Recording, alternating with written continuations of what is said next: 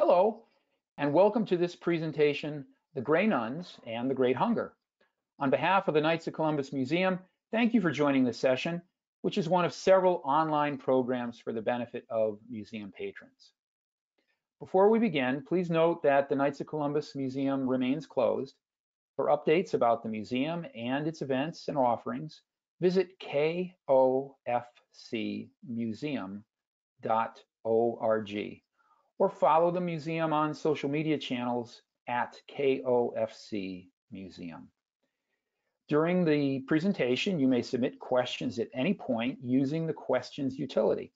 I'll address a selection of your questions to our presenter in the Q&A session following his talk, which should last approximately 35 to 40 minutes. With us today is Dr. Jason King, a Montreal native and historian at Ireland's National Famine Museum in Strokestown Park and the Irish Heritage Trust. Jason is no stranger to the Knights of Columbus Museum, nor is his topic.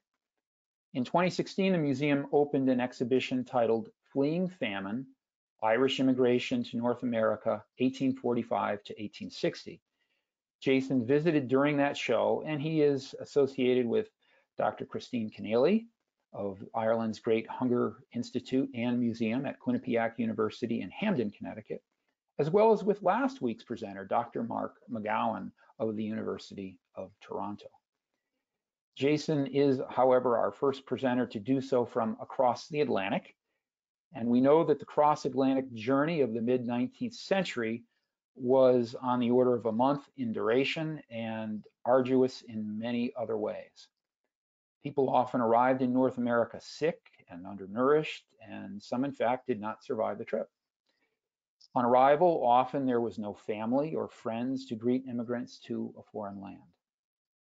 Some, however, did benefit richly from the ministry of the Sisters of Charity of Montreal, whose dedication in caring for the sick as well as widows and orphans left destitute and alone is well documented. Jason, you have researched these historical accounts, and we are eager to learn from you. The program is yours. Good afternoon and good evening from here in Dublin. It's a great pleasure and a real honor for me to speak to you today about the Grey Nuns and the Great Hunger. And I'd like to thank you, Peter, and the Knights of Columbus Museum for your kind invitation today. As you noted, I work at the National Famine Museum in Strokestown Park in County Roscommon, and I've collaborated with the Knights of Columbus Museum on a number of occasions, and I'm delighted to have this opportunity now to extend that collaboration online. For my talk today, I want to explore the legacy of the Grey Nuns or Sisters of Charity who cared for famine Irish emigrants in Montreal in 1847. During the spring and summer of that year, over 100,000 Irish people fled to British North America or Canada to escape from the Great Hunger in Ireland, and approximately 70,000 of them arrived in Montreal, which had a population of less than 50,000 at the time. Proportionally, that would be equivalent to over 1 million refugees arriving in the greater New Haven area in the space of about 3 months today. The most detailed and evocative eyewitness accounts of their arrival and their suffering can be found in the French language annals of the Grey Nuns, who cared for them in Montreal's fever sheds. Approximately 6,000 Irish emigrants perished in those fever sheds and are buried in what is North America's largest mass famine grave. As Peter mentioned, Professor Christine Keneally and I curated an exhibit at Quinnipiac University entitled Saving the Famine Irish, the Grey Nuns and the Great Hunger, that is based on their annals, as well as a painting by Quebec artist Théophile Hamel, which you can see on both sides of the flyer on screen, and that I will be focusing on in some detail today. Our exhibit has traveled extensively in the United States, in Canada, and Ireland, where it recently closed at the National Famine Museum at Strokestown Park, where I work. The Grey Nuns annals contain over 500 pages of first-hand testimonies that have been digitized, transcribed, and translated into English, which can be freely accessed at the URL you see at the top of your screen, faminearchive.nuigalway.ie. In his preface to this digital archive, Ireland's President Michael B. Higgins has stated that, quote, "It is impossible to imagine the pain, fear, despair, suffering of these emigrants, many of whom lost beloved family members on their journey. As a country, we owe an enormous debt of gratitude to the Grey Nuns, who cared for so many Irish workers and orphans who were left destitute, impoverished, and alone in a strange country. This virtual archive is a very important project which allows us to finally acknowledge the generosity and enormous humanity of those wonderful sisters, whose great kindness and compassion during one of the worst moments in our country's history must never be forgotten." For my talk today, I want to revisit the Grey Nuns' accounts in light of our own experiences of the COVID-19 pandemic. More specifically, I want to make 3 points. First, I want to suggest that the Grey Nuns' annals register their compassion, devotion, and self-sacrifice specifically as caregivers, whose roles we've become ever more appreciative of in the past few months. My second point is that their records and Hamel's paintings comprise a set of what I describe as mortuary spectacles in which desperate Irish emigrants are compressed into an anonymous mass of stricken fever victims and stacks of corpses. Yet these mortuary spectacles also challenge us to seek individual stories of famine emigrants who survived the fever sheds to start new families and lives overseas. My third point, then, is that tracing these stories of their descendants can help put a face on the figure of the individual famine migrant and help inspire a sense of resilience in the midst of our own pandemic. Since Marguerite Duville had founded the Sisters of Charity, or Grey Nuns, in 1738, they'd been led by a succession of strong women, including, in 1847, Mother Superior Elizabeth McMullen. The term Grey Nuns, or Sœurs Grises in French, is derived from the color of their habit, but it is also pejorative, implying tipsy or drunken women, on account of the fact that their founder, Marguerite Duville's late husband, was an alcohol trader with native peoples, which was illegal at the time. By the 19th century, however, the term Grey Nuns had become a badge of honor for the Sisters of Charity. Under the leadership of Mother Superior Elizabeth McMullen, the Grey Nuns first entered the fever sheds of Montreal on June 9, 1847, which is what you see being depicted in the image on screen. They were immediately confronted by a scene of mass suffering and death, as they recall in their annals, and I quote, "What a spectacle unraveled in the eyes of this good mother and her company. Hundreds of people were laying there, most of them on bare planks, pell-mell, men, women, and children. The moribund and cadavers are crowded in the same shelter, while there are those that lie on the quays or on pieces of wood thrown here and there along the river." This mortuary spectacle would recur throughout the summer of 1847. The Grey Nuns were in fact one of 3 orders of French-Canadian female religious who cared for famine emigrants in Montreal. We see them, if you look at my cursor, in the foreground of the painting, the first order of nuns in the image.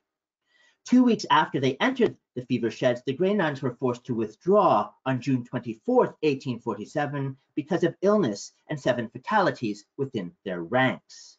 They were replaced by the Sisters of Providence, the second order of nuns that you see in the image, a female religious community founded only 3 years earlier by Émilie Tavernier-Gamelin in 1844. The third order of nuns to care for the Famine Irish, you see in the back of the image there, were the Religious Hospitallers of St. Joseph's, a cloistered order that received special permission to leave their convent, and they replaced the Sisters of Providence after they too succumbed to the typhus epidemic in July of 1847. These 3 orders of nuns are depicted caring for famine emigrants in Théophile Hamel's painting, Le Typhus, which provides the only eyewitness image of Irish death and suffering in North America in 1847. It is a unique painting that corresponds closely with the annals of the Grey Nuns, and as I've said, I want to examine it in some detail. in the mid-19th century, Théophile Hamel was one of Quebec's most successful painters. He was born in 1817 near Quebec City and became apprenticed at the age of 16. He'd set out for a grand tour of Europe, as many artists did, to learn his craft and make copies of European masterpieces in 1843, including Theodore Géricault's Raft of the Medusa, a great classic created in 1819. Hamel was living in Montreal in 1847 when he witnessed the Famine Irish migration and was commissioned by the city's bishop, Ignace Bourget, to paint Le Typhus on August 13th of that year. Hamel completed and installed the painting on May 21st, 1848, in the ceiling of the city's Notre-Dame de Bonsecours church, where it can still be seen today. The painting, Le Typhus, is iconic in the most profound sense of the term. It is not simply a commemorative image, but a medium of intercession. It was envisioned and commissioned to depict the typhus disease seeking an entrance into the city, but stopped at its gates by the Virgin Mary's powerful protection, and you see her at the top left-hand corner of the image. Indeed, the threat of typhus is portrayed quite literally as the Virgin Mary appears not only to be perched on billowing clouds, but also to block the miasma and vapors which were mistakenly believed to cause typhus and infectious disease in the mid-19th century. The painting, as I've noted, also conveys the experiences of the three orders of nuns who came to care for Irish famine emigrants in the foreground and the middle ground of the painting, against the backdrop of a fever shed and a panoramic vision of the city. Le Typhus is also a history painting in this regard, in that it recalls each of these three orders of nuns who never in fact worked alongside one another, but rather worked in succession, first the Grey Nuns, then the Sisters of Providence, then the Religious Hospitallers of St. Joseph. All three of them are layered into the same image over the course of the summer of 1847.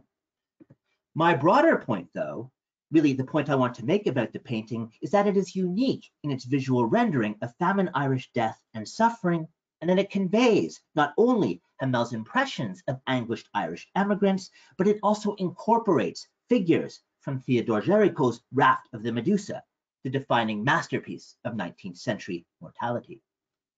Indeed, Hamel was inspired by Géricault's depiction of shipwrecked victims in a moment of crisis and his graphic portrayal of death.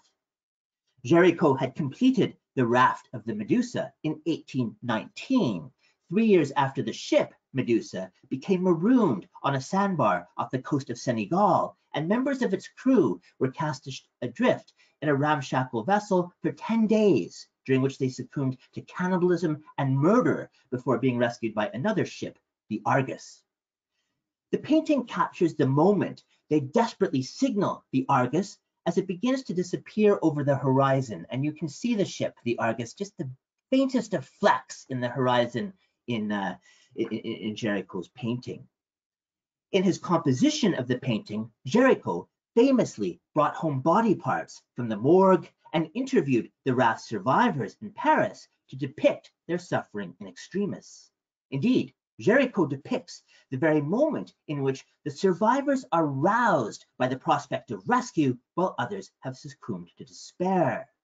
This tension between the expectation of salvation and the abandonment of hope is at the heart of the painting, which divides the sailor signaling the Argus in the top right-hand corner for the crouched figure in the bottom left, who's cradling a corpse and displays a vacant stare. This despairing figure is precisely the one that Théophile Hamel incorporates in his own painting, Le Typhus.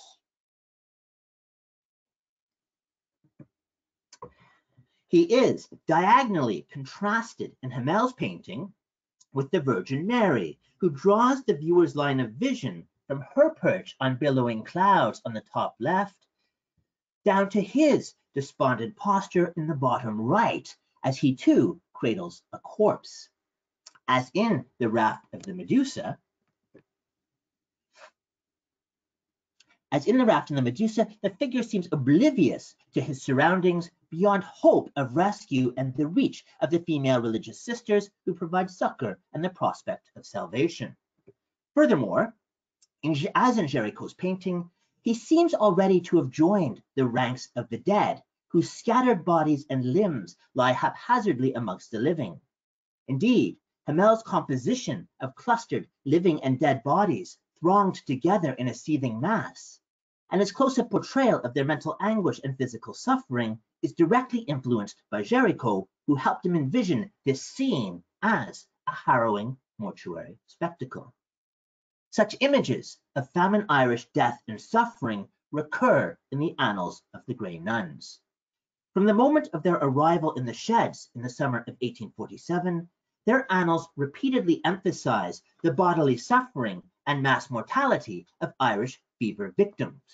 I want to examine a couple of somewhat lengthy passages from their annals over the next couple of minutes.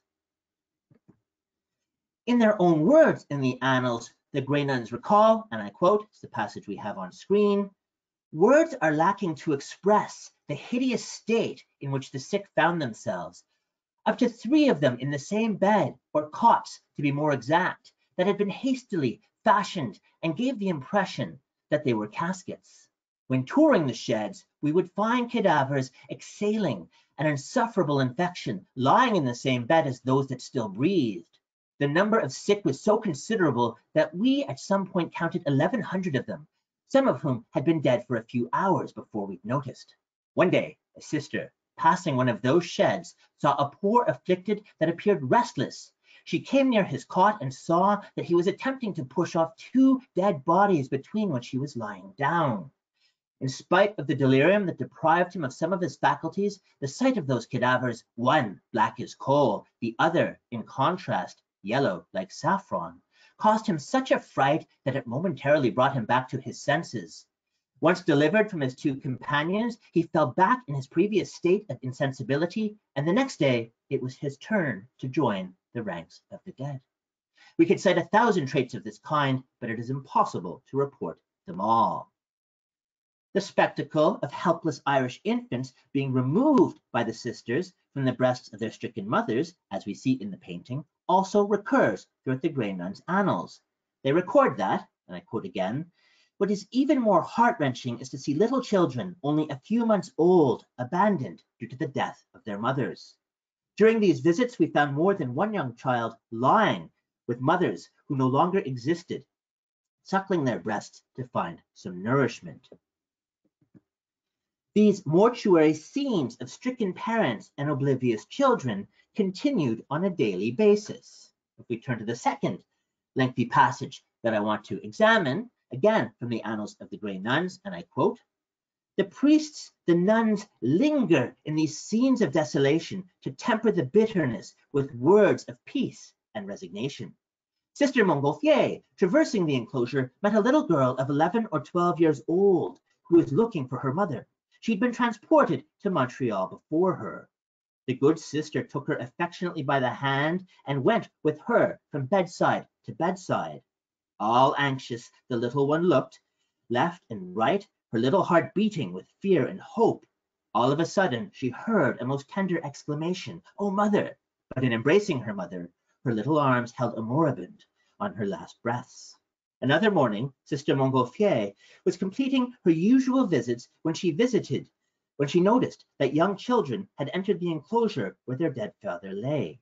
These poor little ones were calling him, caressing him, and playing amongst themselves.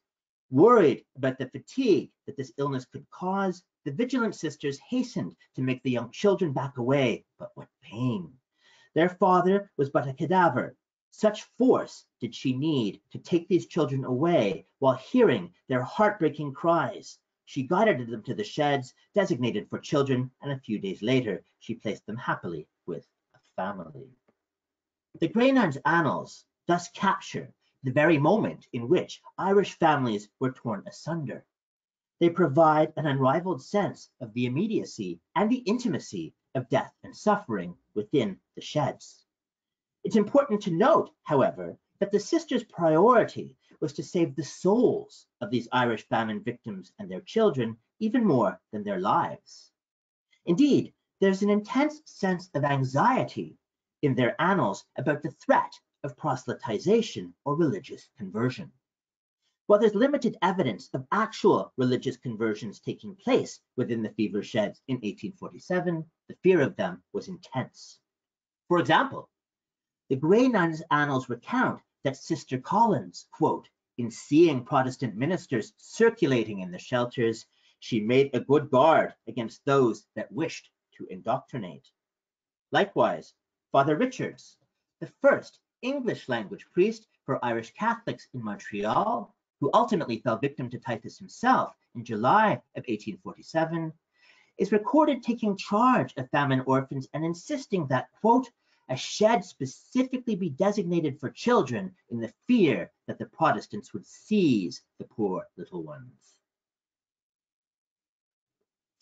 On July the 16th, 1847, Sister Collins is recalled once again, quote, having absented herself for a few moments from the bedside of her patients, a Protestant minister exerted his propaganda and by consequence argued for the alleged reform.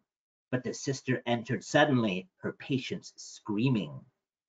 The Grey Nuns also recount an increasing sense of tension in the late summer of 1847 when, quote, a great number of Protestants circulated in the shelters and saw with an envious eye the happy catch that the charity and selflessness of our sisters and priests were making daily.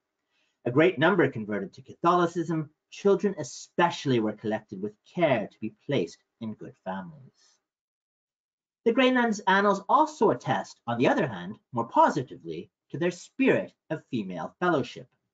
They're written from the viewpoint of the entire community and often collapse any distinction between the past and present tense or individual and collective endeavors. In inscribing and reciting the annals, the Grey Nuns do not merely summon to memory the deeds of their fellow sisters and predecessors, but they also seek to relive their experiences. Their annal is a collective biography of a religious community in which they speak with one voice. It's important to emphasize, however, that the Grey Nuns' annals are also historically accurate and can be corroborated with contemporary press accounts. For example, I want to emphasize a small detail in the middle background of the right-hand side of Théophile Hamel's painting, Le Typhus, which is corroborated in both the annals of the Grey Nuns and contemporary press accounts, which took me a long time to notice. Because the painting is installed in the ceiling of the vestibule of Bon Secours Church, where it is not particularly well lit, you have to crane your neck to see it, and depending on the quality of the light, it is easy to miss background details. It was only after I viewed it a number of times and was becoming familiar with the annals of the Grey Nuns that I noticed a particular background detail which I'd missed many times before. The grieving husband cradling his dead wife. I'll point it out on the cursor.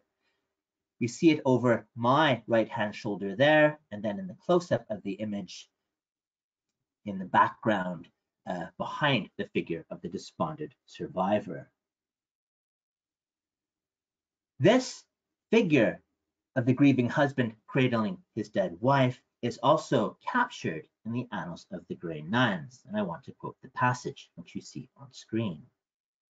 One day came a man from Grosseille, where he had remained upon his arrival, being too sick to be transported to Montreal, where his wife, who was in good health, was sent with everyone else who had yet to be infected with the contagion.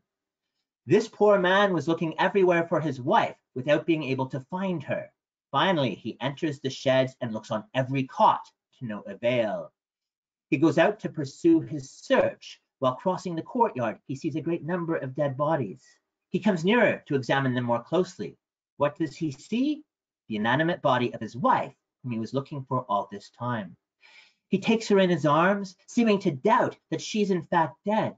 He wants to bring her back to life, talks to her, calls her by her name, kisses her tenderly. But for all of these demonstrations, the only answer he receives is death's silence. Once he is convinced that she no longer exists, he abandons himself to his pain. The air is filled with cries and sobs. The spectacle was most heart-wrenching.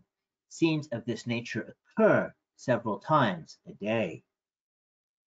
The same spectacle recorded here is also reported more fleetingly in the Montreal Transcript newspaper on the date of June the 19th, 1847. And again, I quote, "Many cases of extreme distress came to our knowledge during a recent visit to the sheds. We met with one poor heartbroken man whose children were in the hospital at Grosseille and whose wife was uttering her last sigh in our shed."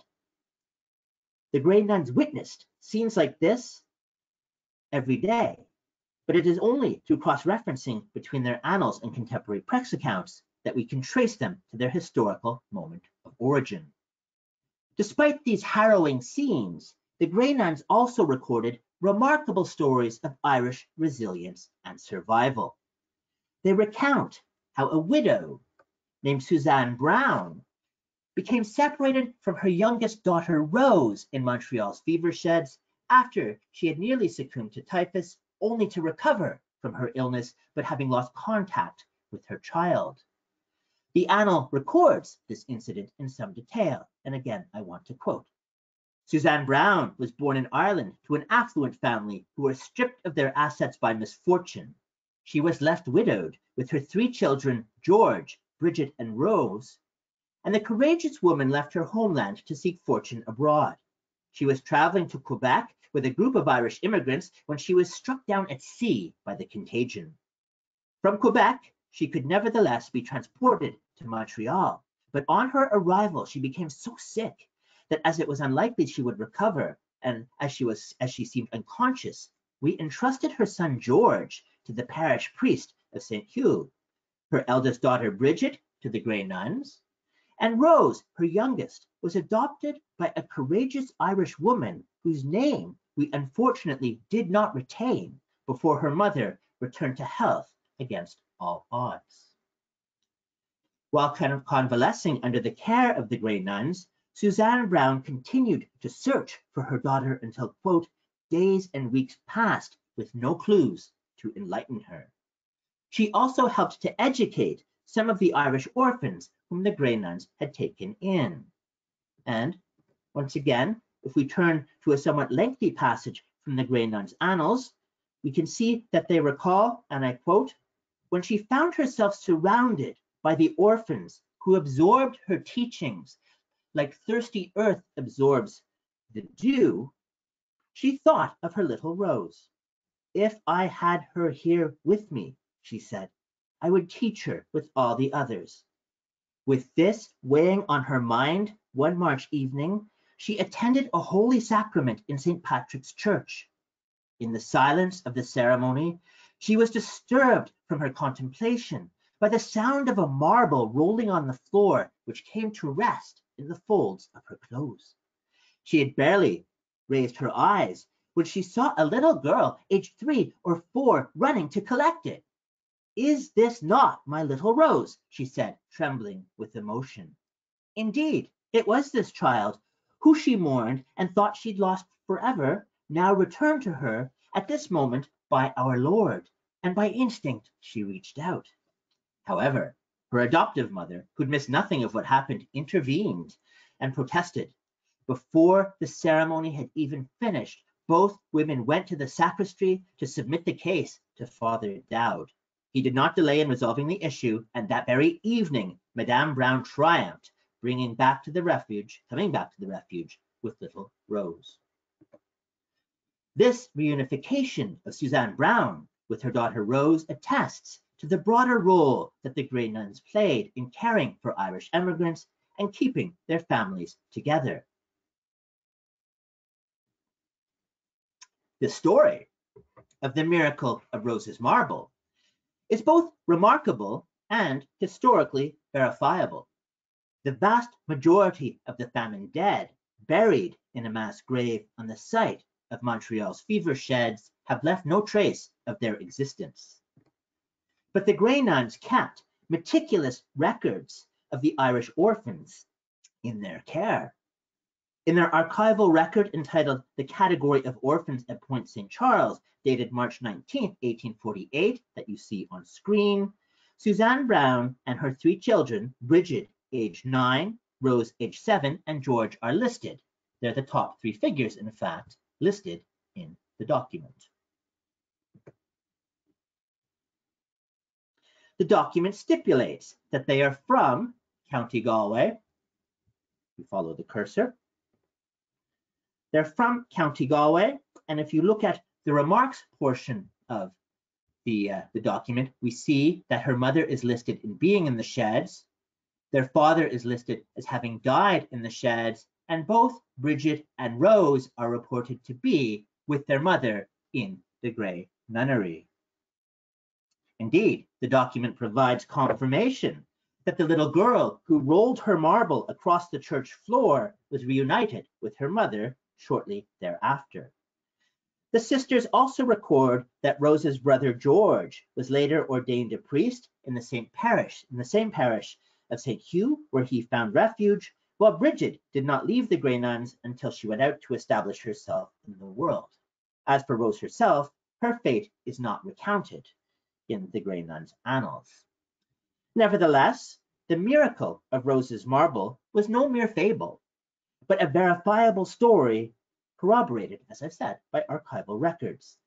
These records are sufficiently detailed for Suzanne Brown's descendants to have traced their ancestry to the moment of her arrival in the sheds. Last year, I was contacted by Bridget Brown's great-granddaughter, Christiane Cousineau, and her husband, Bertrand Souvier, who recounted how her ancestors survived her ordeal to start a new life in North America. Suzanne Brown was recalled by her descendants by her maiden name of Bridget O'Haverty, and her husband, who perished in the sheds, was named Michael.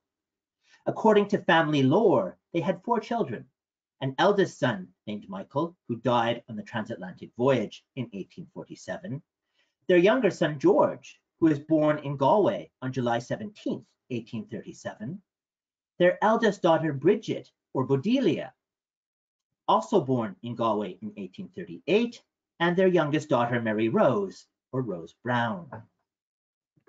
George Brown was ordained a priest on January 29, 1860, and had a lengthy career in Quebec and then in Troy and in Syracuse, New York, before he retired to his original parish, where he died in 1902.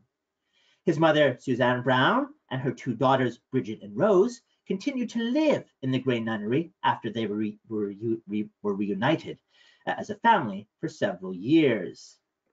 Bridget, or Bodelia Brown, married Augustin Cousineau on June 16, 1863, and then relocated with her mother to the town of Valcourt in Quebec's eastern townships, where she bore 9 children.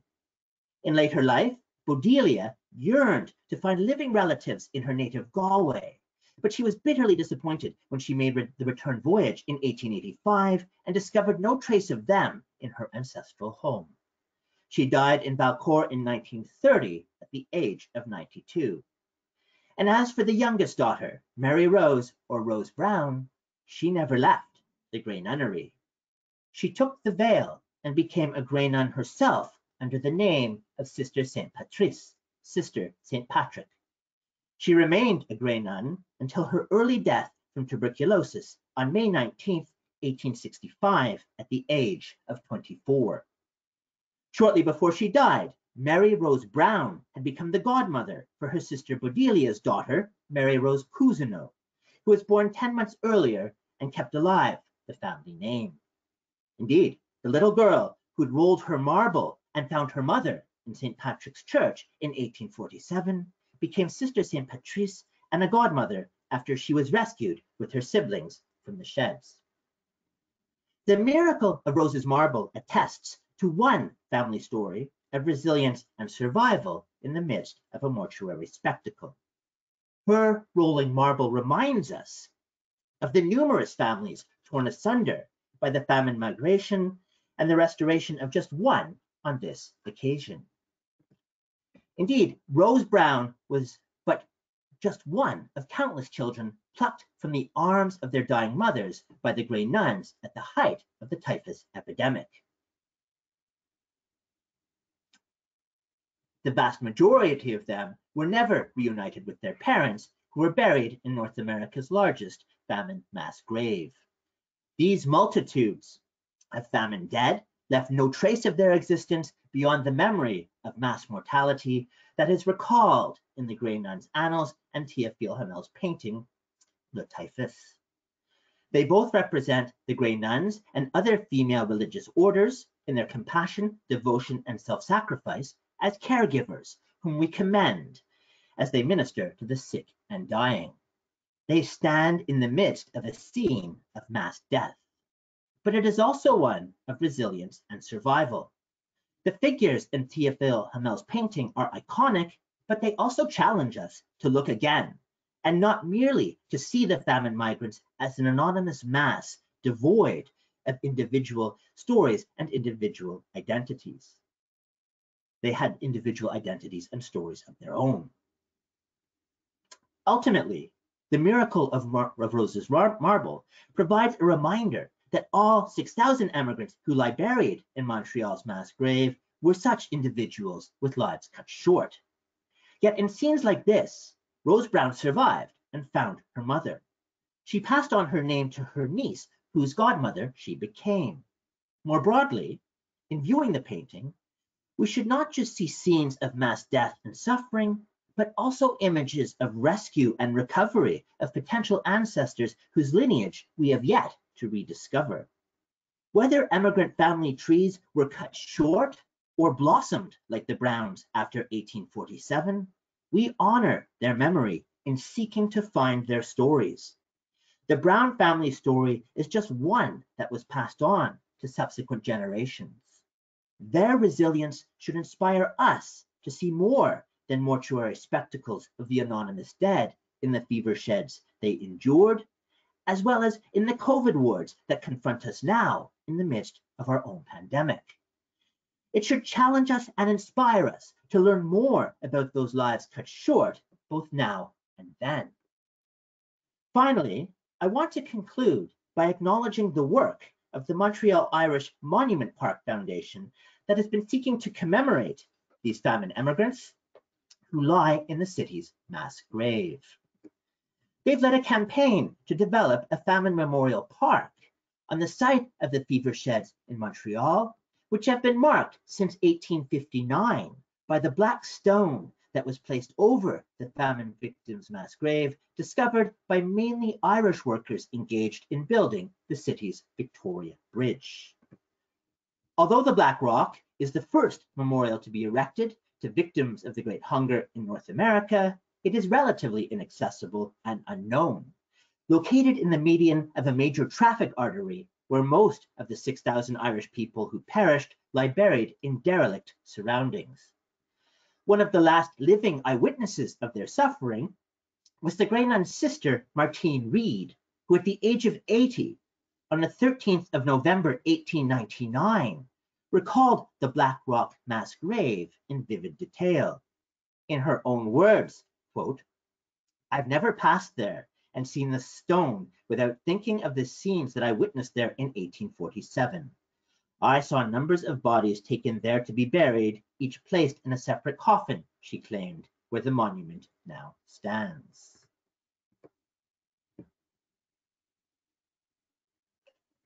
The Montreal Irish Monument Park Foundation has been campaigning for 10 years to create a more dignified memorial space around the monument.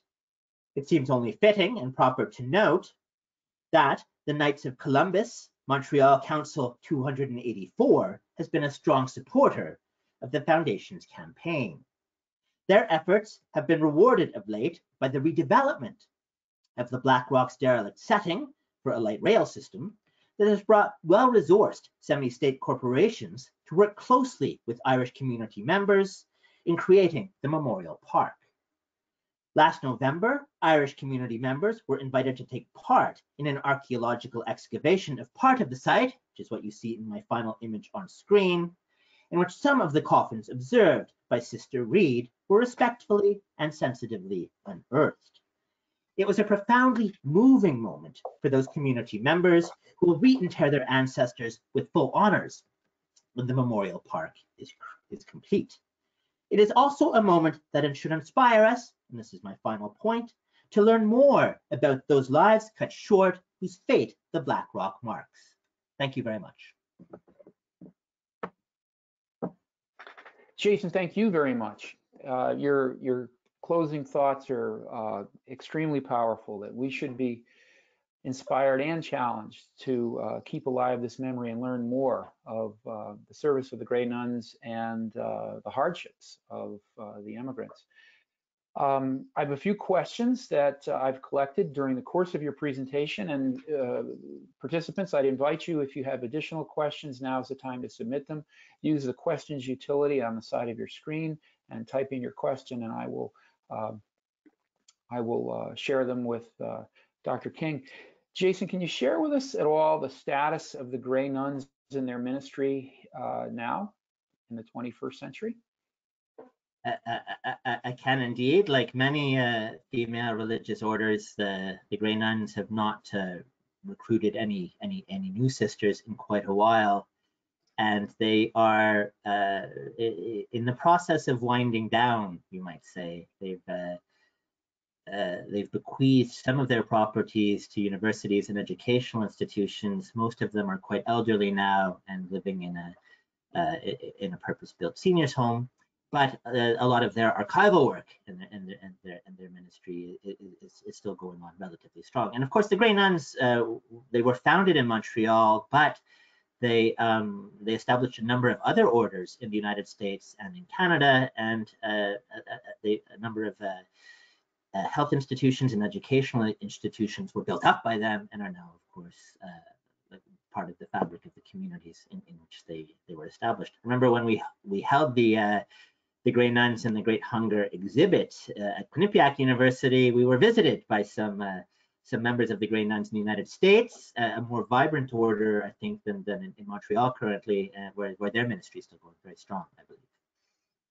Oh, it's pleasing to know that the ministry continues.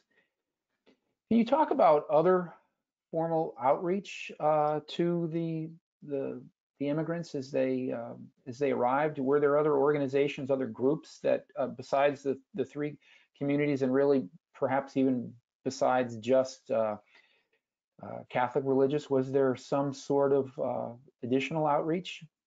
There were indeed. The Grey Nuns, the Sisters of Providence, and the Religious Hospitallers of St. Joseph's were on the front line, you might say, in working in the sheds and caring directly for Irish immigrants, but they were working as well with the civic authorities in Montreal. In fact, before the arrival of the famine immigrants, there'd been very little contact between these Catholic religious orders and enclosed religious order, in the case of the Hospitallers of St. Joseph, who were predominantly, not exclusively, but predominantly French-speaking and the predominantly English-speaking civil authorities in Montreal. They came together really to deal with the very sudden crisis that was the arrival of the Famine Irish. But to make a couple of points, many members of the community then rallied around the Grey Nuns and these female religious to try to help care for famine immigrants. The Grey Nuns record in their annals that British soldiers, of course, Montreal is a British city in the mid-19th century, British soldiers would come to the perimeter of the sheds to donate food, to donate money. The First Nations, the indigenous peoples in Montreal, in their oral tradition, recall donating to Irish famine relief efforts. I made the point that there was an intense sense of religious rivalry in the sheds in 1847. They were a contested religious space. But in practice, this spurred on both Catholics and Protestants to make greater efforts to care for immigrants from both religions. And what you had were Catholic sheds, Protestant sheds, Catholic sheds for orphans, Protestant sheds for orphans. And for the most part, I think this led to a kind of a rivalry that was beneficiary to the immigrants who were arriving. The Anglican Bishop of Montreal, Jacob Bishop, visited the fever sheds in Montreal and as well at Groseal, further upriver. And a point that's not very well known in Montreal itself is that the mayor of Montreal, an American in fact, lost his life in caring for famine immigrants, visiting the sheds, contracting typhus himself at the end of 1847. The mayor of Montreal, John Easton Mills, also died alongside many of the Grey Nuns in caring for these emigrants. So there were many people who came together to try to alleviate the suffering of Irish immigrants during this period, although I think the Grey Nuns were the most visible and were there for the longest.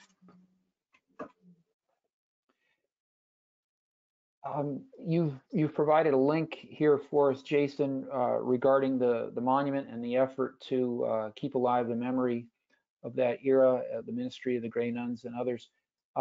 Are there other works, other publications that are available? Is there a place or a resource that people can go to learn more detail about that time and that outreach?